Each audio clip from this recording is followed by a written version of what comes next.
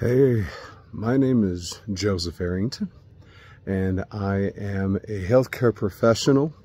And the story I'm about to tell you is probably one that is outside of some of the specific details, one that sounds pretty familiar to a lot of people.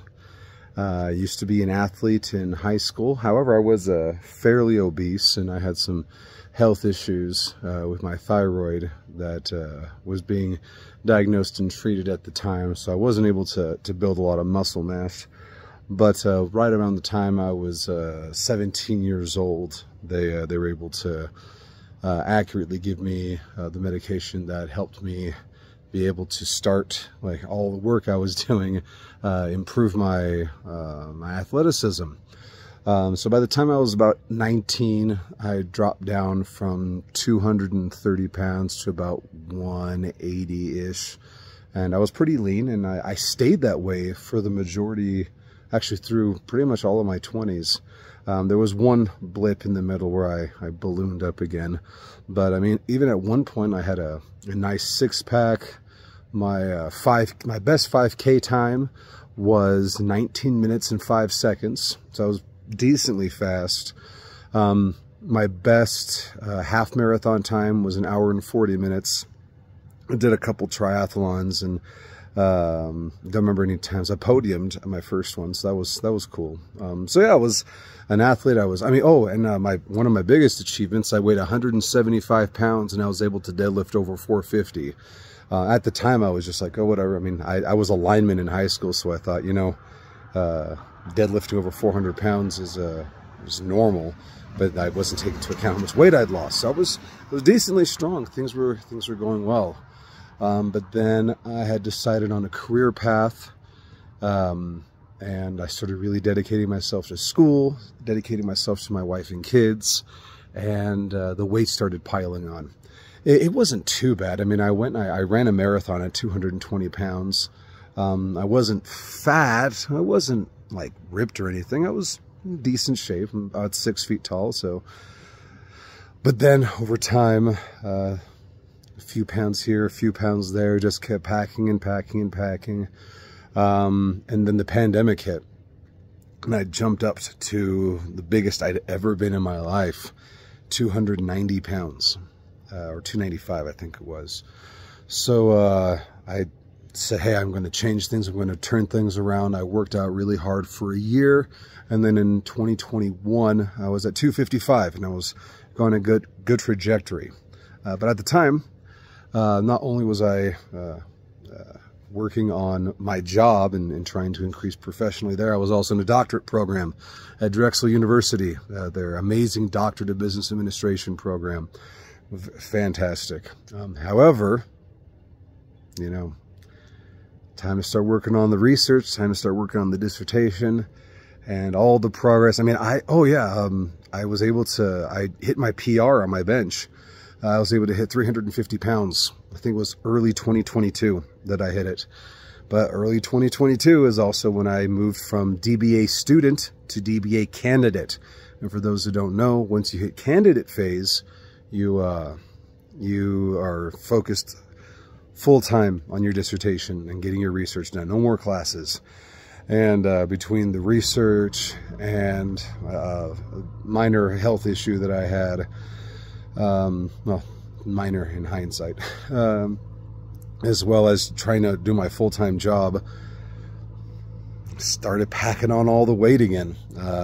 And for the first time in a year, I mean, even when I was getting bigger, I was exercising a little bit, but then I just completely dropped off. I don't know if it was a combination of, resting on your laurels. You know, you're like, oh man, I can bench 350 pounds.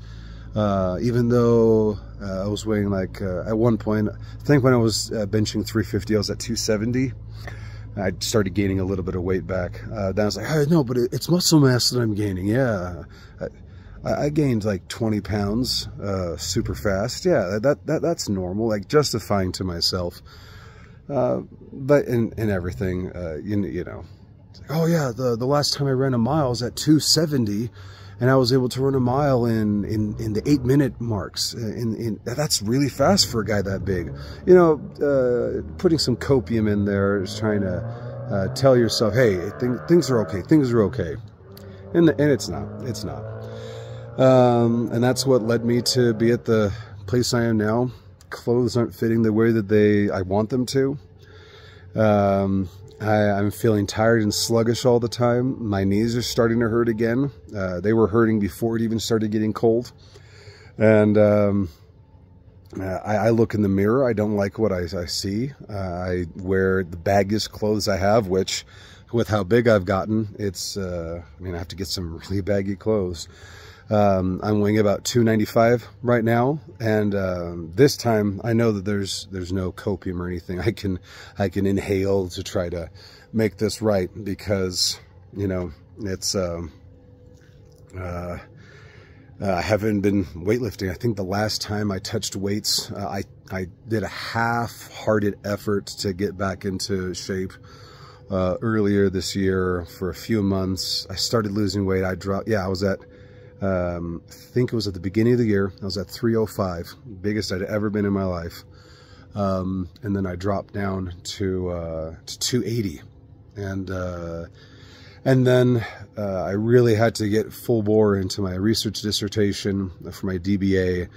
And there was stuff going on with the startup company that I have, for my biotech company.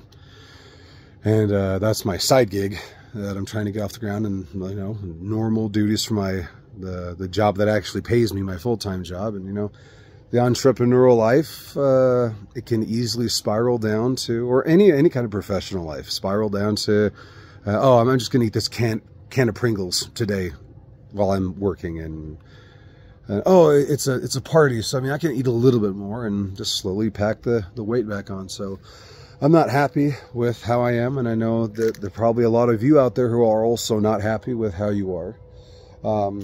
So I am going to start this journey with you. I'm going to go from tubby back to triathlon shape. I'm not going to give myself a timeline. I'm just going to go at it slowly. Yeah, like I said, early this year I was doing well. I had started at a triathlon program, coupled with a variation of a power building program, which is like powerlifting with bodybuilding, to try to maintain some muscle mass. But right now, for this first week, I'm going to go slow. Instead of running like a 5K right now, I'm just going to run a mile, especially with how big I am. I don't want to start off too fast, and even if I can do well for a day or two, doing a 5K or 5 miles even, or more than that, with how much weight I'm carrying, even if I'm strong enough to support that, it's not good to all of a sudden introduce that back. And with just the physics behind it, moving that much weight across, your body's going to eventually shut down and burn out quicker than it should. It's not efficient running. But on that note, I did mention that, hey, I think I could support it and do that. And most people at this weight could not do that. And that's because I have a long history of being a trained athlete. That's one of the reasons I mentioned what I had accomplished physically beforehand. It's because I'm not starting from scratch. I'm not somebody who has no background in exercise or fitness. I'm still a certified personal trainer. I'm a certified nutrition coach, all through the National Academy of Sport Medicine, NASM. I've maintained my certifications all throughout the years, even with my other things that I'm working on. And because I know how important fitness is, and I want to have that knowledge and maintain. So it's early in the morning. I went and I stretched for quite a while because I know myself. I know I historically have tight hamstrings.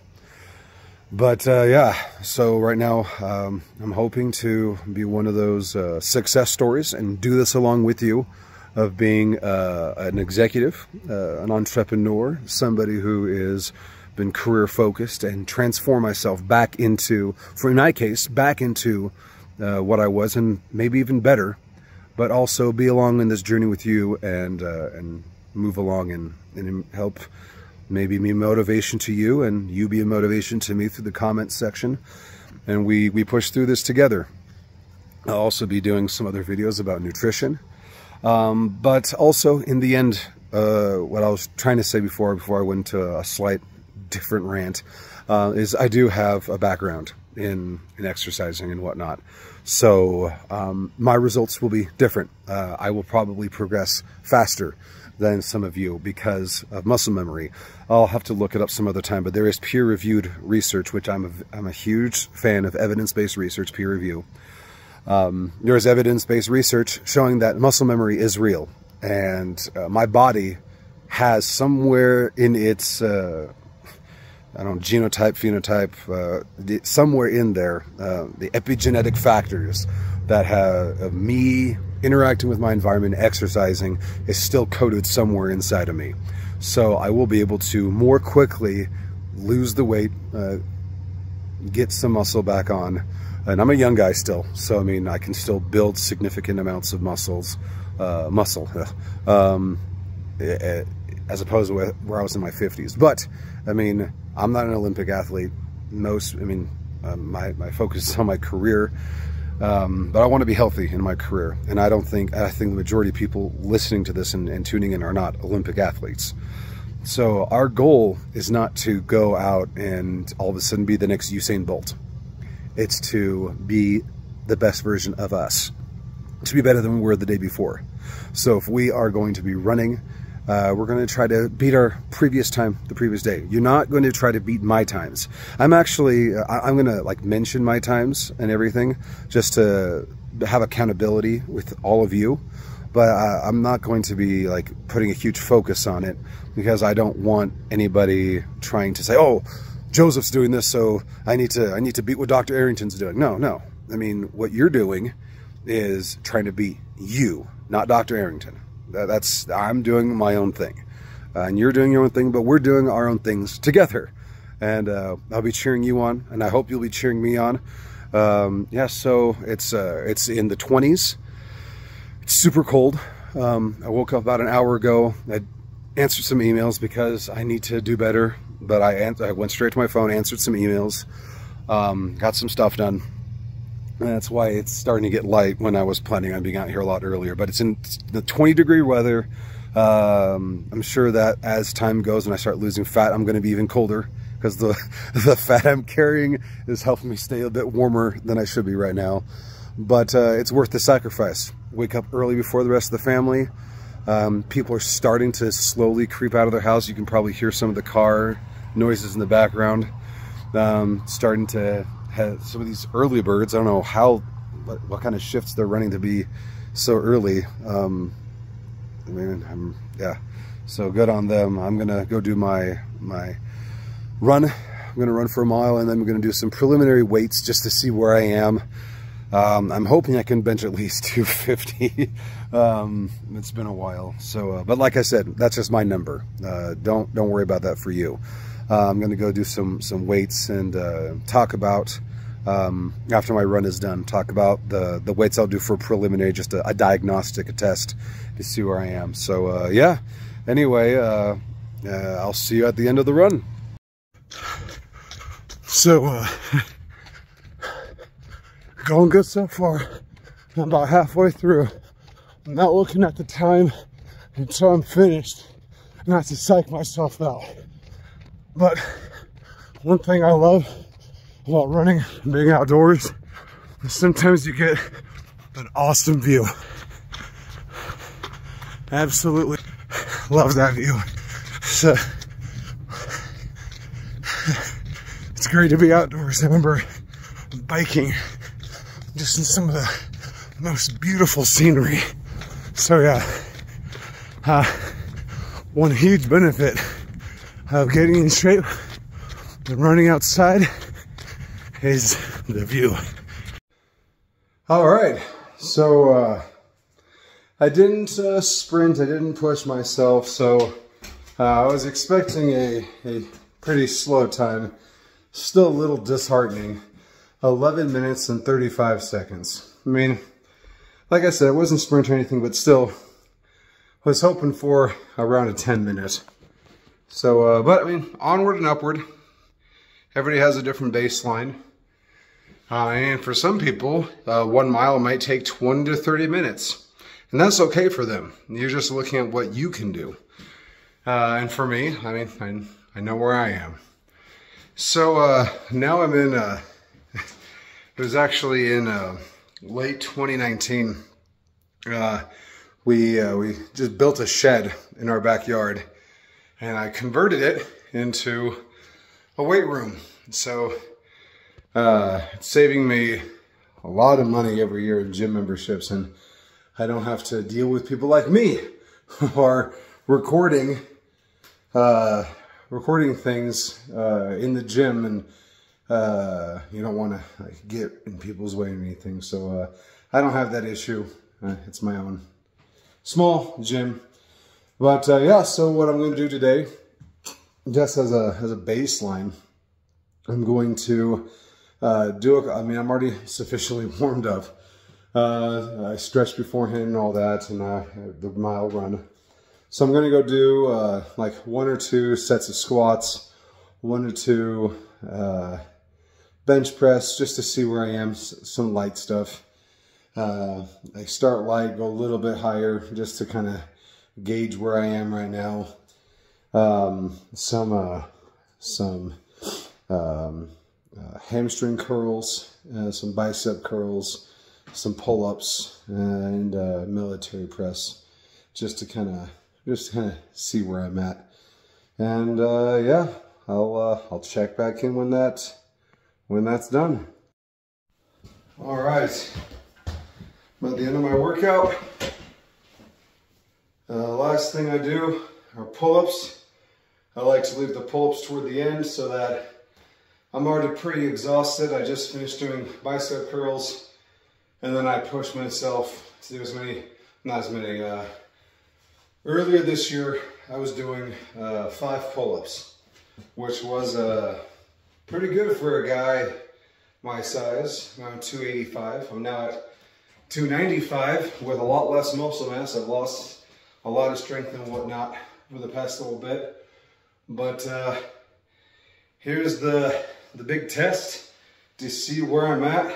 Can I do 1 pull-up?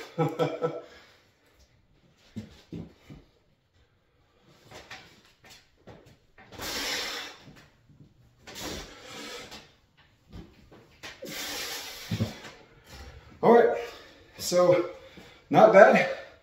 3 pull-ups at 295.